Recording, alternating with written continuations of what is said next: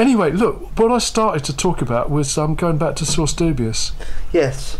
And I'm going to leave this as Source Dubious because I was in London last week, and we visited various places, including the Elephant and Castle, and we saw the London College of Communication, Right. which is part of the University of the Arts London.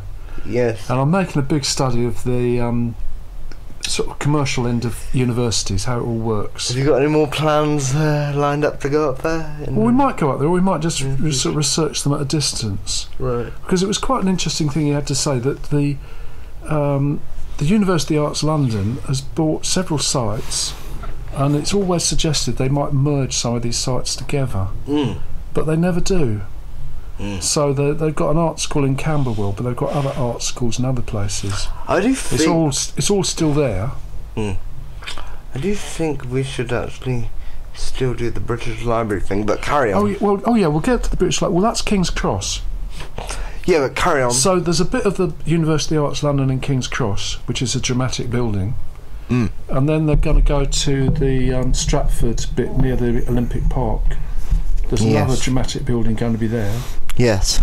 And then people thought there would be another dramatic building at the Elephant and Castle, but Source Dubious has suggested that they might not need buildings by the time that comes around.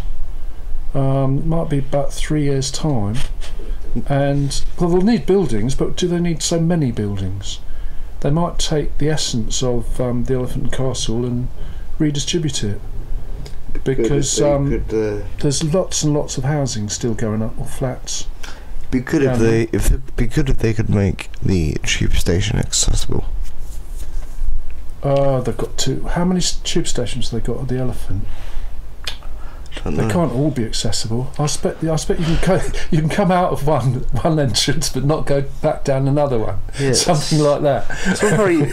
It's all a very stressful experience, isn't it? Well, that's why I think there's only certain parts of London it's sensible to go to. Like we found the Dockland Light Railway is great. Once you get as far at it, once you can get to it, the space around it is very good, isn't it? Yes, well, you seem to like it. Yeah, well, I like it as well. I mean, I can cope with stairs, but it just seems quite a modern part. Yes. Anyway, we'll see whether Source Dubious has got a point there. Yeah, or not. That'll come over the time. Maybe in a couple of years' time. If he's listening, then that'll be obvious. He wants to be called Source Obvious. He doesn't think what he has to say is dubious. He thinks. Did you mention the idea of him wanting to be called Source Obvious on the radio? No, he said he'd now like to be known as Source Obvious, but I'm not sure everything he has to say is in fact obvious. I'm sure if you asked the University of the Arts London whether they plan to sell off some of their buildings, they would say no. Well, I'm sure he's got some insight. You never know. Oh, he's just guessing, isn't he? He's just guessing. He used to be well, he used to work for the NHS looking after buildings. So he might have some idea. Yeah. Who knows? Well, who knows? But you don't seem very confident. Well, no, because I mean, no, I'm not confident about anything, because will need any shops in the future. Are there too many housing developments? I think it's all quite vague. Right. I'm sure the University of Arts will have some sort of communication going on.